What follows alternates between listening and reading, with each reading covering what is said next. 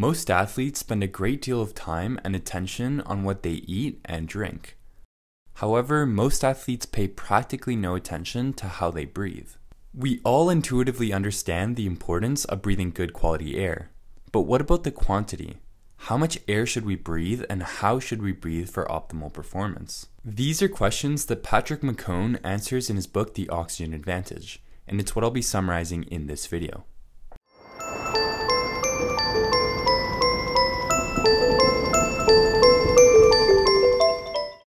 There are 5 important ideas that you should take away from this video. The first is that you should get in the habit of breathing through your nose. In his book, Patrick explains the benefits of nasal breathing and the negative effects of mouth breathing. To name a few, nasal breathing leads to deep diaphragmatic breathing, which stimulates the parasympathetic nervous system and makes us feel relaxed, whereas mouth breathing leads to shallow breathing, which stimulates our sympathetic nervous system and makes us feel stressed. Shallow mouth breathing also constricts our airways and blood vessels, which makes it harder for us to breathe and decreases the delivery of oxygen to our muscles, tissues, heart, and brain. Deep nasal breathing has the opposite effect. It opens our airways and dilates our blood vessels, which allows for better oxygen delivery. Nasal breathing also increases our levels of nitric oxide, a gas that we naturally create in our nasal cavity.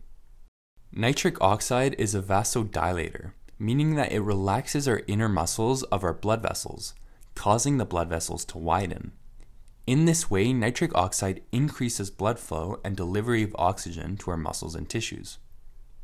A natural way we can increase our levels of nitric oxide is by humming. One study found that humming increased nitric oxide up to 15-fold in comparison with quiet exhalation. Another reason to breathe through our nose is to avoid over-breathing, and this brings us to the second important takeaway, which is, when it comes to breathing, less is more. The amount of oxygen our muscles and tissues are able to use is not solely dependent on the amount of oxygen in our blood. Our red blood cells are normally saturated with between 95 to 99% oxygen, more than enough that our body needs for intense exercise. So, since our blood is already full of oxygen, taking in more oxygen with bigger breaths does not increase the amount of oxygen our muscles are able to use. Instead, what is important is getting that oxygen out of our red blood cells so that it can be used by our muscles and tissues. And carbon dioxide is what allows for the release of oxygen from our red blood cells. If we take large breaths through our mouth, we lose a large amount of this precious carbon dioxide, which results in less oxygen reaching our muscles and tissues. This physiological phenomenon is called the Bohr effect. Essentially, oxygen is carried by a protein inside red blood cells called hemoglobin. And the Bohr effect tells us that an increase in carbon dioxide increases our blood's pH levels, and hemoglobin releases its load of oxygen, so that it can be used by our muscles and tissues. A decrease in carbon dioxide has the opposite effect. It increases our blood's pH levels and causes hemoglobin to hold on to its load of oxygen. Another problem with overbreathing is that it can result in an increased sensitivity and lower tolerance to carbon dioxide. As Patrick explains, the rate and volume of breathing is determined by receptors in the brain that monitor the concentration of carbon dioxide and oxygen in the blood, along with the pH level. When levels of carbon dioxide increase above a certain amount, the receptors in our brain stimulate breathing in order to eliminate the excess carbon dioxide. Essentially, the primary stimulus to breathe is to eliminate excess carbon dioxide from our body. When we overbreathe, we eliminate too much carbon dioxide, and if we keep this up over an extended period of time, our body adapts to become more sensitive to carbon dioxide. Think of it like this.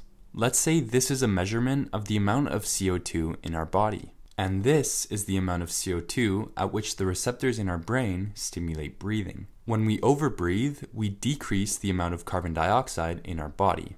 If we keep this up over an extended period of time, we will condition our body to this new set point at which less carbon dioxide will stimulate breathing. This can lead to a vicious cycle in which our increasingly sensitive carbon dioxide receptors lead us to breathe more. and breathing more means we expel more carbon dioxide, which makes the protein hemoglobin in red blood cells hold on to oxygen instead of releasing it to our muscles. Our muscles then do not perform as effectively as they should, which makes us feel breathless and breathe even more. The result is chronic overbreathing, suboptimal endurance, and a higher risk of injury. So, what can we do to avoid this from happening? This brings us to key takeaway number 3. If we want to avoid overbreathing and eliminating excessive amounts of precious carbon dioxide, we should get in the habit of breathing slowly and quietly through our nose. This is a common practice in the Chinese philosophy of Taoism, which describe ideal breathing as so smooth that the fine hairs within the nostrils remain motionless. Breathing fast and through the mouth for short periods of time is not a problem, as no permanent change in the body occurs. For example, during maximum exertion in exercise, we naturally begin to breathe heavier and through our mouth. Also, the Wim Hof method breathing exercises include a series of fast hyperventilating breaths. This is okay. Overbreathing and breathing with your mouth is not a problem in small doses. It becomes a problem if that is our normal state of breathing. The 4th key takeaway is to strengthen your diaphragm. The diaphragm is the main muscle for breathing. As we breathe hard during exercise, our diaphragms are prone to fatigue.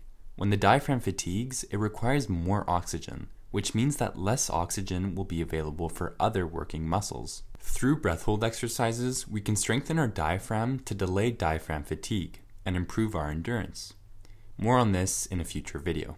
The last takeaway is to strive for a BOLT score of 40 seconds. BOLT stands for Blood Oxygen Level Test, and it is a measure of our breathlessness and how much carbon dioxide we can tolerate. The test is simple. Take a normal breath in, a normal breath out, then stop breathing and hold your nostrils shut with your fingers. Time the number of seconds until you feel the first definite desire to breathe. This could be sensations like the need to swallow or a contraction of your abdomen. When you feel something like this, stop the timer. Your inhalation at the end of the breath hold should be calm. BOLT is not a measure of our willpower or determination, so the goal is not to try to hold our breath for as long as possible. Instead, it is about holding our breath until we feel that first definite desire to breathe. A BOLT score of 20 seconds is average, and a score of 40 is quite good. In a future video, I'll be showing you strategies to improve your BOLT score and strengthen your diaphragm. Subscribe to the channel to be notified when that video comes out and to receive the best strategies for elite performance. In the meantime, I highly recommend you check out Patrick's book and YouTube channel for a more thorough understanding of this topic.